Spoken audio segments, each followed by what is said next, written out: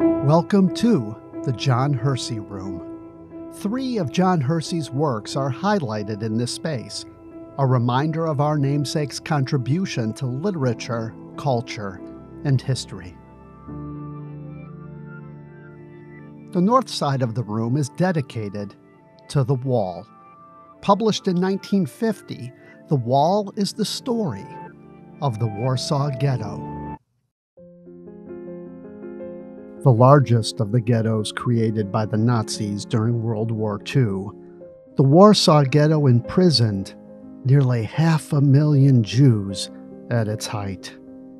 Nearly 30% of Warsaw's population were forced behind a wall that stood over 10 feet high. Behind the wall, it was cramped. People starved.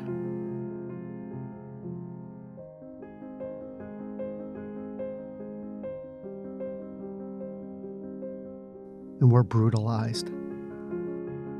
Tens of thousands of people died here. Many more were sent to the Nazi death camps. The Wall is a novel that takes place in the ghetto.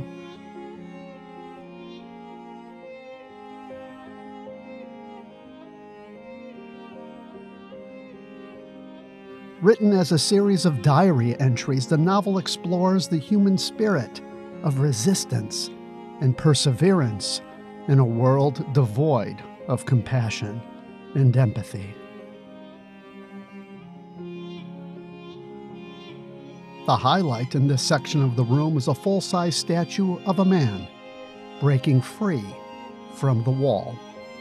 Artist Theodore Gall wanted to capture the spirit of Hersey's book, demonstrating that humans can overcome any obstacle.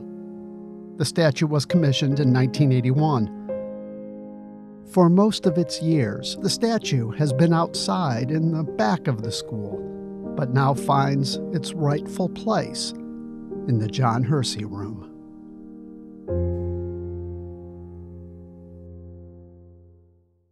This quaint Italian landscape is the setting of Abel Foradano. Based on the real-life city of Licata, Abel Foradano is the story of Operation Husky in World War II.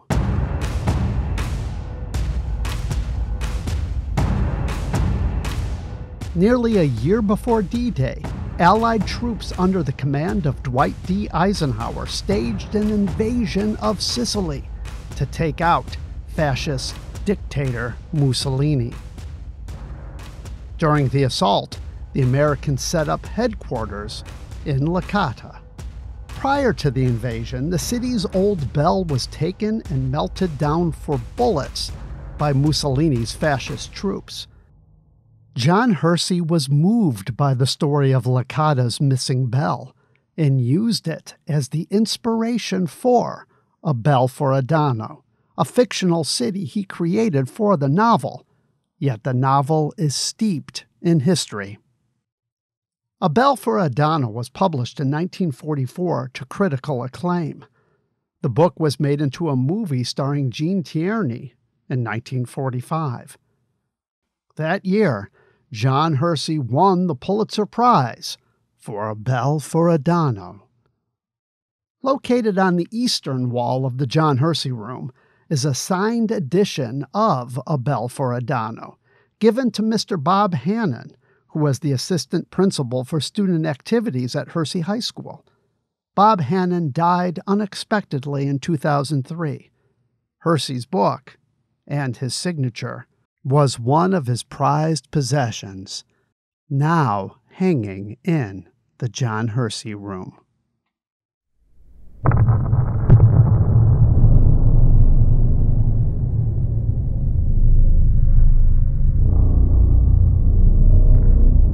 On August 6, 1945, the world changed forever.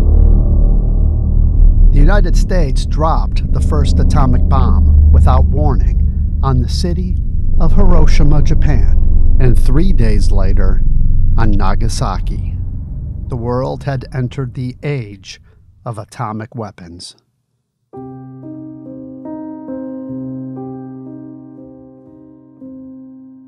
The city was devastated. In an instant, between 70,000 and 80,000 people were gone.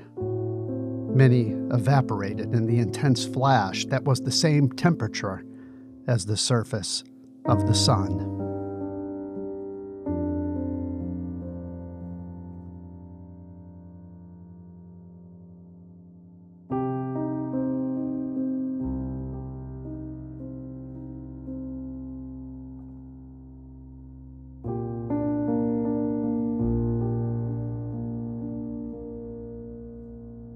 Shortly after the surrender of Japan, the U.S. government closed off the city to reporters and carefully controlled the information about the horrific damage caused by the bomb.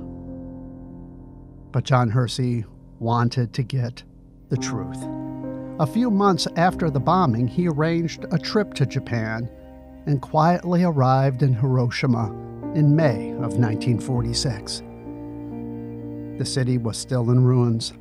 He talked with several survivors of the bombing and used their stories to piece together what happened on that August day in 1945.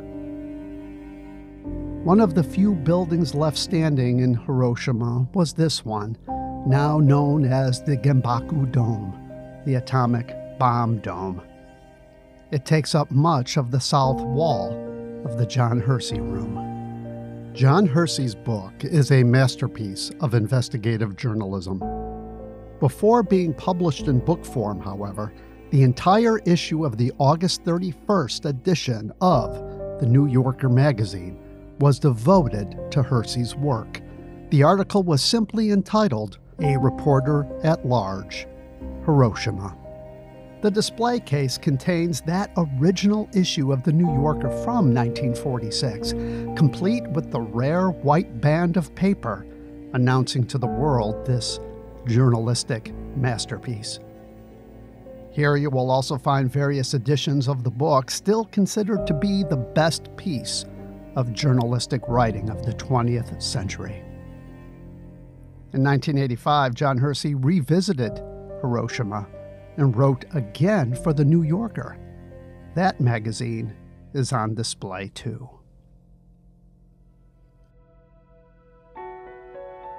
The presence of John Hersey can be felt in this room and in this school. He was here when the school opened, and he came several times over the years and spoke at graduations. In 1986, he had these words for graduates. If I could say one serious thing, it would be to charge you with responsibility as you grow into adulthood and become voting citizens, to do everything you can to help make sure that this nation remains in peace and that nuclear weapons are never used again. John Hersey died in 1993 at the age of 78.